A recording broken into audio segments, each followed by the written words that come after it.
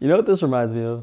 Around a year ago, we made a video titled "A Vegan Diet Will Make You a Fairy Boy," and I really wanted to make that video titled "A Vegan Diet Will Make You Gay."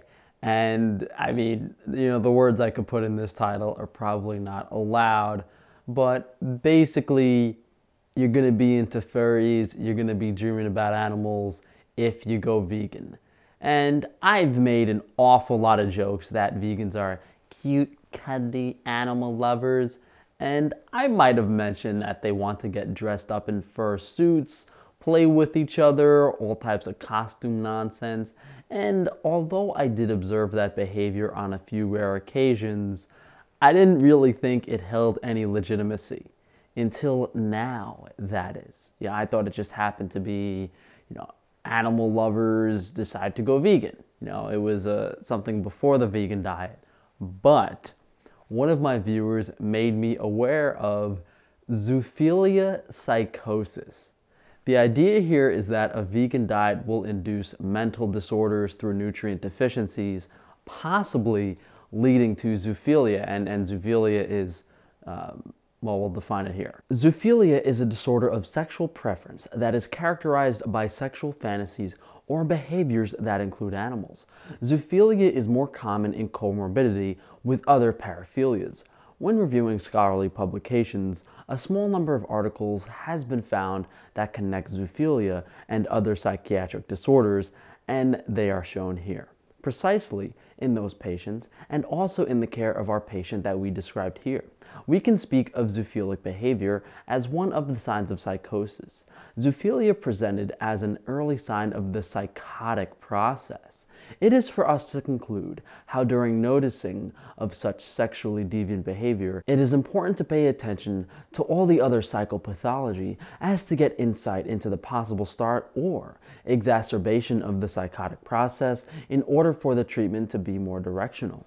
So what that study basically said was, it's important to notice if someone starts looking at animals funny because it can be an early hint that the person is going crazy. And most of the time, people attempt to disregard nutrition, blame these mental disorders on environment or genetics, which isn't entirely true. When talking about the etiology and pathophysiology of paraphilia, all the information leading to now suggests an influence of psychosocial and neurobiological factors for the formation of deviant sexual behavior.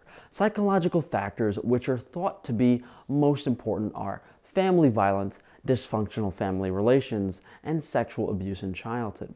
When talking about the neurobiological side, endocrine function in pedophilia research has shown an elevated response of luteinizing hormone to stimulation of the luteinizing releasing hormone or gonadotropin releasing hormone, which could also be present in zoophilia. So those hormones in the brain which are directly impacted by diet during developmental stages of life are altered in people with mental dysfunction. And research evidence in articles also shows specific case studies correlating zoophilia with mental disorders. Two psychiatric patients with zoophilia, where in both of the patients' post-mortem had found atrophy of the hippocampal pyramidal cells. The first case was a man that suffered from hebephrenic schizophrenia, and the second case was a man that suffered from bipolar affective disorder and chronic alcoholism. In both cases alongside zoophilia, records show incidents of other paraphilia.